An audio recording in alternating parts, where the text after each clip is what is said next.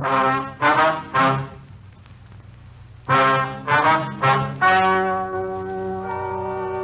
and gentlemen, the story you are about to hear is true.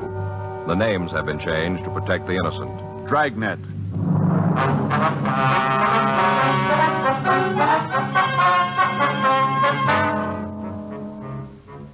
You're a detective sergeant. You're assigned to juvenile detail. A narcotic ring has been supplying drugs to the teenagers in your city. There's no lead to the identity of the key people in the operation. Your job, find them.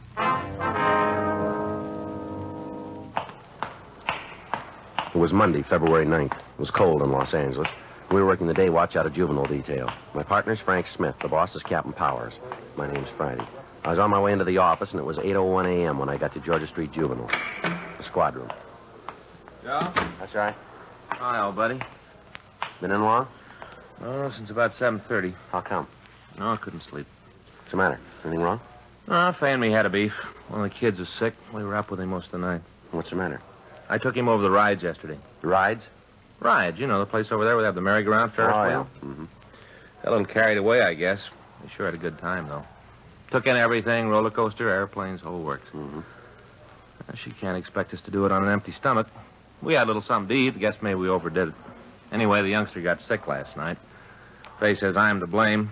One thing led to something else, and the beef was on. So you just got up and came into work, huh? Yeah. Stopped and had some breakfast, read the paper. Come on in. How's the kid now? Okay, it was nothing serious. A little too much cotton candy's all. Fay's got a tendency to make too much of those things, but, you know, she always does. Yeah. Something we can do for you, young fella? I'd like to talk to somebody. All right, come on in. Maybe we can help you. You're a cop? That's right. It's Frank Smith. My name's Friday.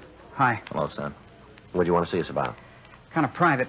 Is there someplace else we can go to talk? Well, we can, yeah. There's a room down in the hall. Well, that might be better.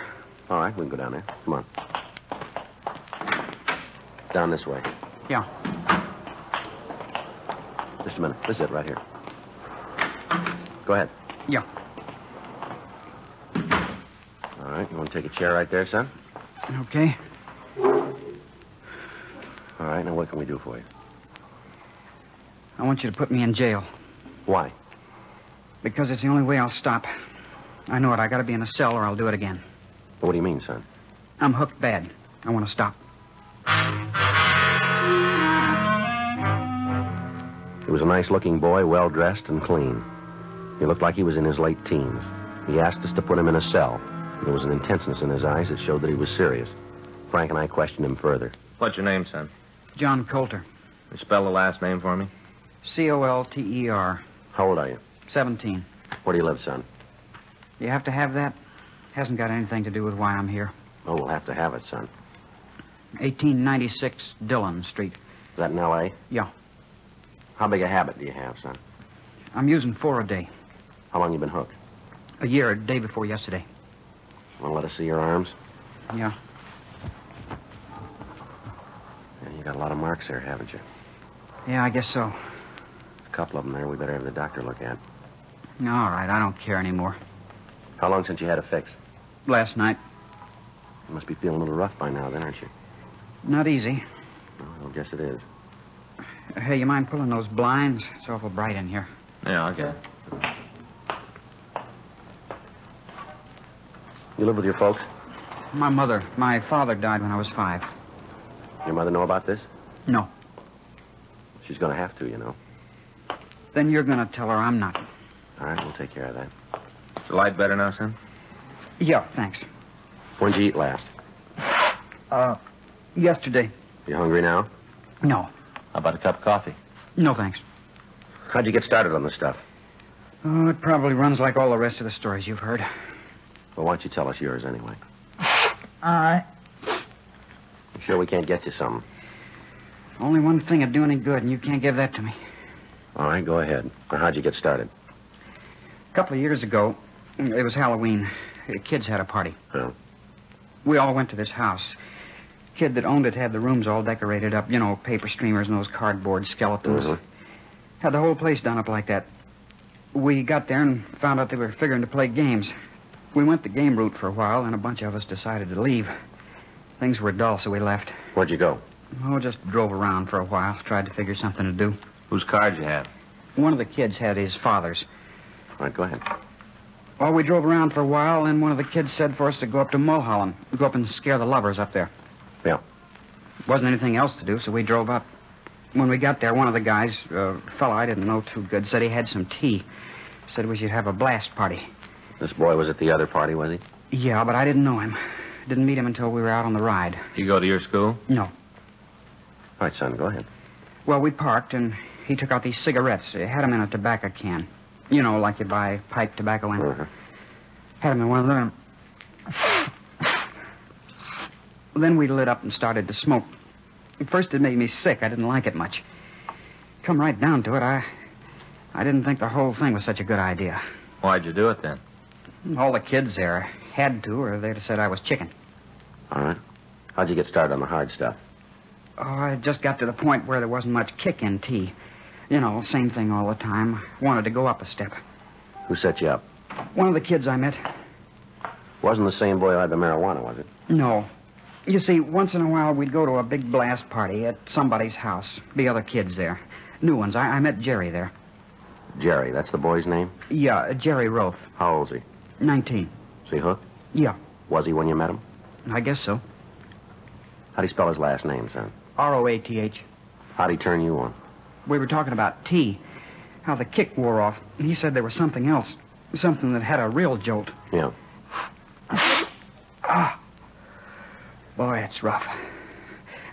I'm starting to get cramps. You better have that cup of coffee now. I'll get it, Joe. All right.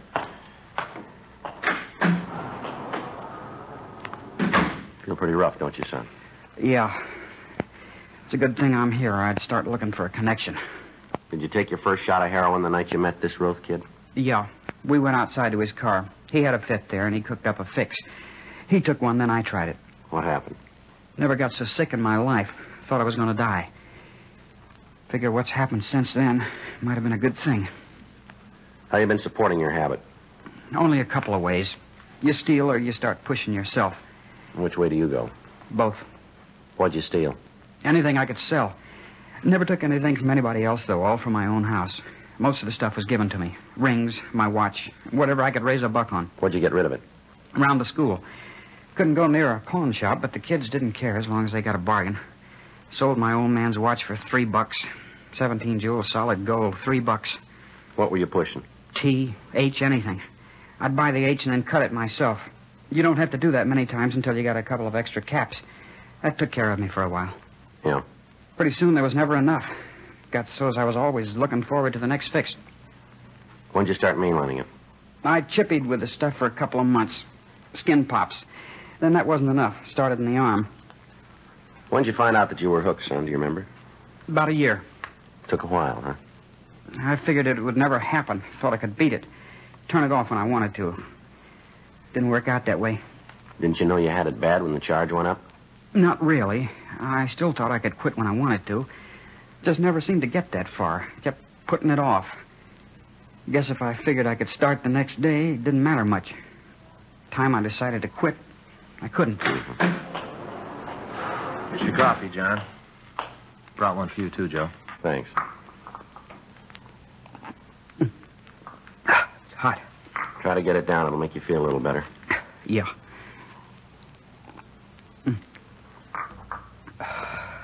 Cramps getting worse. You got a doctor here? Yeah, there's one upstairs.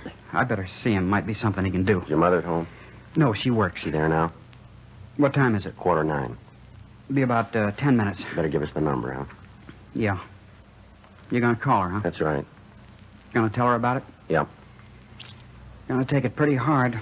I don't think she knows anything about it. Well, we have to do it. I guess so. Tell her how there's a cure, though, huh? She's going to be pretty scared. How do you mean? She read where only 2% come out of it. Well, there's less than that who want to be helped. There's a lot less. Yeah?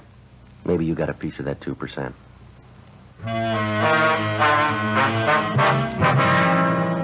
8:57 a.m. The boy was taken up to see the doctor on duty at the receiving hospital. At a couple of minutes after 9, we put in a call to the firm where his mother was employed. We talked to the personnel manager, and he said he'd have Mrs. Coulter call us. A few minutes later, the phone rang, and we talked to the woman. We told her briefly what had happened and asked her to come right over to the office. At 9:25 a.m., the door to the squad room opened, and a tired-looking woman who looked to be in her late 40s or early 50s entered. She identified herself as Nora Colder and asked us what had happened to her son. He's upstairs right now, Miss Colder. The doctor's looking at him. You tell me he's been using narcotics. That's right. Is that what he says? Well, he's admitted it to us. Is he all right? Well, we think so. He's got an infection on his arm caused by a bad needle. But it's going to be all right. That's right. You have a cigarette, Sergeant? Yeah. There you are. Thanks. Help yourself. Here's a light. I guess I should have known it'd be something like this. Beg your pardon? I should have known. Had to show up someplace. I don't think I understand, Miss Colder. There's a trouble spot in them all, Sergeant, all of them. This is Johnny's. Hope you don't think I'm saying this personal to you. It's just what I've seen in the years I've gone around. Trouble spot in all men. Did you know your son was using heroin? No, I didn't have any idea. Well, according to what he told us, he's been hooked for over a year. You must have noticed something, didn't you? When you use the word hooked, I'm afraid I don't understand that kind of Oh, talk. I'm sorry. I mean, he's been an addict for that long. Sergeant, I've been working for a long time. Ever since Johnny's father died. I worked before then. When I get home after standing on my feet all day, I got a few more important things to do than wonder what he's doing. All I can do to just drag myself down to the factory every morning. Yes, ma'am. Always something. Bills to go over. Decide who's going to have to wait this month. Clothes to wash and iron. Time I just get the things done that have to be taken care of. That's all I can do to climb into bed before I pass out. All right, Miss Colder, we understand. I wonder if you do. How's that? I said I wonder if you do understand. Have you ever raised a boy by yourself? No, ma'am. I have. Believe me, it isn't easy. Since 11 years ago, I've been a mother and a father both to Johnny. I always knew there'd be something that'd blow up. I knew it because he's just like his father, exactly like him. I'm 35 years old. 35, and for the past 17 years, I haven't had a minute of happiness. Yes, ma'am. Anything we can get for you, Mrs. Colder? No. Only thing I want is a little happiness. It seems like there just isn't going to be any of that while I'm on this earth. I'm sick, Sergeant. I'm old and I'm sick, and I can't go through any more of this. Your boy's pretty sick, too. You know. Yes. I know all about that, too. I read how none of them cures work. Well, they say 2%. There's something else I got to carry. Might be a little different with John. I don't see why. No reason for him to be something special. No reason for him to be cured. Yes, there is. He wants it, Miss Colder. What's going to happen to him? We'll file a petition on him. After that, Well, he'll have to make an appearance in juvenile court. They'll decide what treatment's going to be best for him. can I see him? Yes, ma'am, we can take care of that. Now? Frank, you want to see if the doctor's through with him? Yeah. You have another cigarette, Sergeant. Yes, there you are. Here's a match. Thanks, Sergeant. It's all right.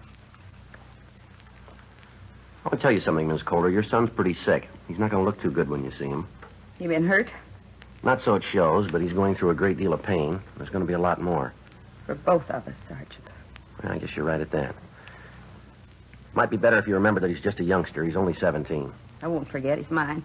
All right. He's made a mistake, but he knows it, and he's taken it on himself to try and do something about it. Tell you something, Sergeant. All right. I've had a lot of trouble with Johnny. When he was little, he was always running away from home. Time he got to school, he played hooky a couple of times a week. High school, it was the same thing, but that's not the worst of it. Ma'am? He's been stealing. From his own mother, he's been stealing. Yes, ma'am, he told us. He admitted it? Yes, he did. Well, there you are. Not bad enough he's a dope fiend, he's a thief, too. I wasn't sure about the stealing, I just thought so. A few things have been missing around the house, and I'd asked Johnny about him. He'd offer some half-baked story, and now I know. He's a thief. I haven't got enough. Try to take it easy with the boy. Take it easy. That's a laugh. All I've done for him, nice home. Not real big or fancy, but it's clean. We've got a kind of closet, sort of, nice and big with a window. Got that all fixed up for Johnny. Airplane pictures on the walls. The best I could do. We eat good. Never gone hungry. Lord knows I have, but he hasn't. No reason for him to do a thing like this. No reason at all. Yes, ma'am. Hello, Mother. I know all about it, Johnny. These men told me. All the time I've been telling you it'd end up like this. You in trouble with the police. You just wouldn't listen. You thought you knew better than me. Well, you found out how much you know. Yeah. I'm sorry about it. It's a little late for that. How am I going to go home with all the neighbors knowing about what's happened? I'm sorry. Well, if that lot of good that's going to do. I had you home right now. I'd show you, and don't think you're too big for me to do it. You want to take me upstairs, Mr. Smith? Yeah. Just a minute. I got some more things to say to you. Don't you go walking out on me like that. I don't feel so good. I'd like to be by myself. I'll talk to you later. You talk to me now. I got a lot of things I want to tell you, all the trouble you've caused. I'm sorry. Please, Mr. Smith, it's tough enough. All right, let's go, son. You bring him back here. You bring him back. Well, that's it. Now they're both gone. Now there isn't anybody. Anything we can get for you, Miss Calder? Yeah. Get me a reason why this had to happen. Give me one. Do you know one? Well, I can't be sure. What do you mean by that? Just like you said before. What? He's your son. We made arrangements for Mrs. Calder to be taken to her home. That night, John Calder was kept at Georgia Street Jail. The next morning, we filed a petition on him. We had one of the doctors at the county hospital talk to Mrs. Calder, and he finally convinced her that her son would get proper treatment at one of the state hospitals, and she signed the necessary papers. For the next 3 days, the boy had it pretty rough. If the novice drug user had the opportunity to witness a patient going through withdrawal pains, the majority of drug traffic would be brought to a halt. Because of the sincerity of the Calder boy, Frank and I spent as much time as we could spare with him while he was going through the symptoms. He complained of violent headaches and stomach cramps, the usual things. He was unable to keep any food down. His eyes watered constantly, and for 72 hours he was in a state of constant violent pain. On the 4th day, he began to recover. He was able to take some warm beef broth and apparently was on his way to being physically well. On Saturday, February 15th, we talked to him at the hospital. Rough go. Yeah. You got the worst of it behind you now. Best thing I've heard for a week. Don't think I could go through any more of it. Well, you got it made now, John. From here on in, you'll get all the help we can give you. Well, you guys have done a lot already. A couple of times there, I think I would have gone off my rocker if I hadn't been able to talk to you. Well, that's what we're here for. Hey, either one of you got any gum? Yeah, sure. Here's some. Jumpy. I gotta do something to calm down. You seen my mother? She called us yesterday, yeah. How's she getting along? A lot better. One of the doctors here at the hospital talked to her. Says she wants to see you. What's that going to prove? Be the same thing. Her telling me how tired she is, how I'm a goofball. I don't think so this time. It hasn't been easy for her either, you know. Maybe not. I don't know. Well, why don't you give her a chance to make it up? If she wants to. Yeah. I guess there isn't much more I can do. All right, now, there are a couple of things we want to ask you. What? We want the men who kept you supplied. Names? That's right. You figure I'll tell you? Don't you figure you will? Wrong base. I'm a bum in a lot of ways, but I ain't going to get anybody else in trouble. You told us about this Jerry Roth, didn't you? Yeah. We got a warrant out on him now. Only be a matter of time before we pick him up. Then let him tell you. Do you think you got it a little wrong here? Yeah? What'd these people do for you? They're friends. Check the books. Go over what they've done for you against what you've done for them. What do you mean? You're a big boy. Figure it out for yourself. You know, they tell us there's an estimated 25,000 narcotic users right here in Los Angeles, and a big part of them are kids. Read's good. Figures always help. I know you remember something else, youngster. You came to us and you asked for help, didn't you? You walked into the office, you said you were in trouble. We're not trying to steal a plea or sound like big men, but when you said you wanted help, we didn't ask you if you could afford it. We didn't care. Now, if these people are such good friends, why didn't you go to them? I'll tell you why you didn't. Because you were scared. You knew what had happened if you walked up to them with empty pockets. You knew they'd spit right in your face. They're your buddy as long as you can pay for it. As soon as you're broke, they never met you, did they? Loyalty's fine. It's a good thing. People could use a lot more of it. But turn it around, son. You've stolen things from your own family to support this habit. Now, how loyal have your friends been when you haven't had the price of a cap? How quick did they come through for you then? You know what it's like in here. You've had it bad. Any of your friends been around to see you? Any of them been willing to hold your head while your insides fell out? Now, we asked you a question. We don't really need the answer from you. We'll pick up the people that did this. We'll reach every one of them, from the mule that sold you that first cap to the guy who's been bringing the stuff right into the country. We just figured you'd like the chance to help out the other 25,000. I guess we had it wrong, didn't we? There's the phone. Put in a call to one of your high-powered friends. See how fast they come through for you now. You don't need us, and we don't need you. Let's go, Frank. Yeah. Oh, wait a minute. Yeah. I'll give you the names.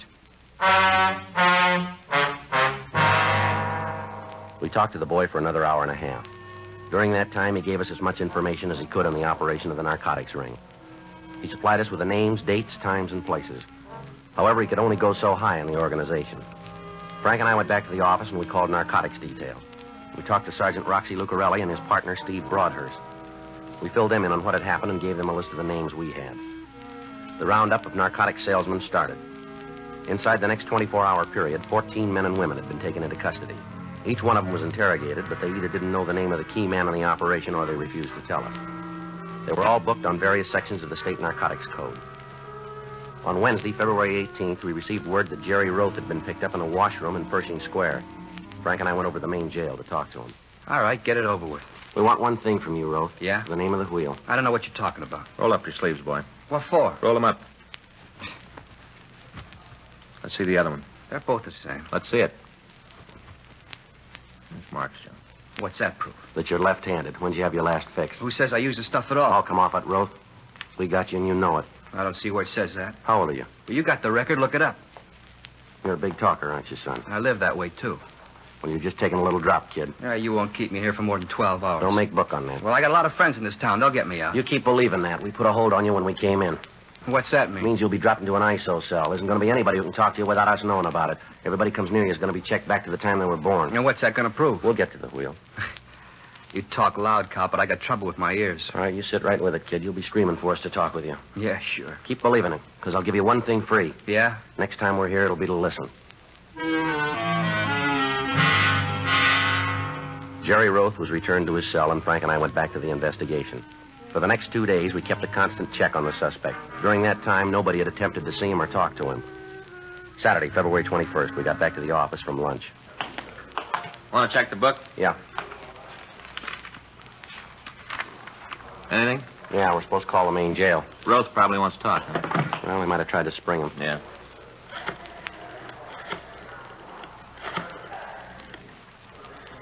This Friday, juvenile. When? We'll be right over. Roth? Yeah. Want to talk? Well, maybe we can ask him. Huh? They just cut him down. He tried to hang himself. Frank and I left the office and drove over to the jail. The boy had torn his trousers into strips and braided them into a rope. He'd attempted to take his own life. He'd been found on a routine check and had been cut down. The action had been discovered almost immediately, and by the time we got there, he was almost fully recovered. We talked to him in the interrogation room. Kind of lousy way out, isn't it, kid? That looked good at the time. How's it seem to you now? I made a mistake. How do you feel? Pretty lousy. You want to give us the name? What kind of protection do I get? How do you mean? Well, if I tell you, I gotta know he ain't gonna get me. Well, we'll try to build some kind of a wall for you. You won't know it's me? No, not from us. All right. His name is Pollard Zern. You want to spell that? Yeah, Z-E-R-N-E. He the top man? Yeah, I built the whole thing. Did he bring this stuff into the country? Yeah, Sergeant, he's got a boat. He tells people he's going fishing for albacore. Where's he bringing it in, from Mexico? Yeah, I've been with him a couple of times. He lands the boat at the beach down there, makes the contact, and then comes home. Hides the stuff in fish. Got the idea from an old movie. That way, if they look the boat over, chances are they won't find it. Nice setup, huh? Yeah, it sure worked good for him. Yeah. He made a mint, got a big house, drives a new car, got everything he wants. He just sits back and pulls a handle, jackpot every time. No, not this time. Huh? He just turned a lemon.